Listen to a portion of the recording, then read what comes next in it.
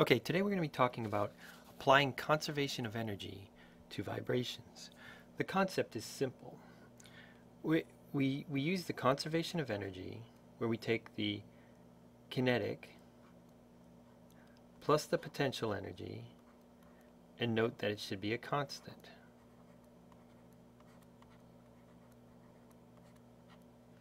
So the kinetic plus the potential energy is constant. Now let's write it down. Well, let's write the kinetic energy this way. 1/2 times the mass times the velocity, which I'm going to write here as the time derivative of x squared. That's the kinetic energy. We'll write the potential energy this way. 1/2 times k, the spring constant, times the displacement x squared. And that should equal a constant.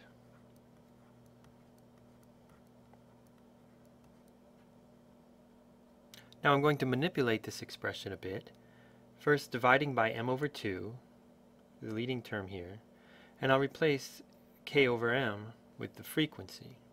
And so I'll write it this way. X dot squared, that's the time derivative of x squared, plus omega squared x squared is constant.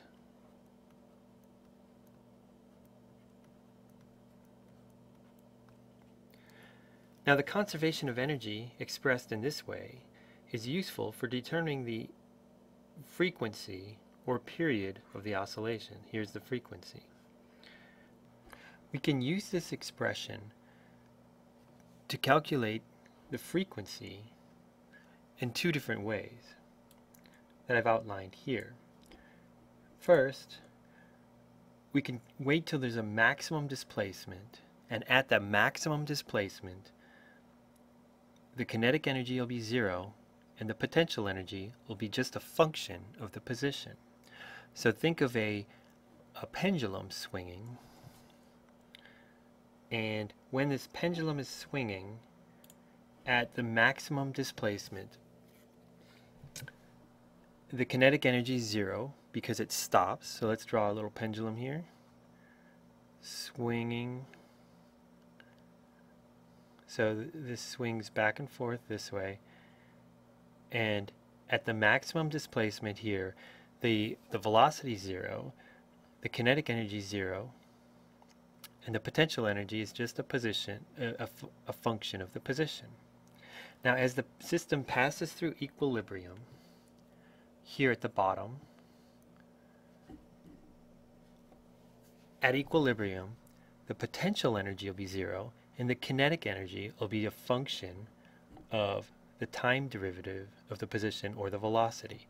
So here as the system passes through equilibrium, the total energy is constant, and we can just calculate it from the velocity at the 0 point. And then in this case, the pendulum will swing over to this side and back, and it'll go through a cyclic motion. So we can think of vibrations a lot like this pendulum.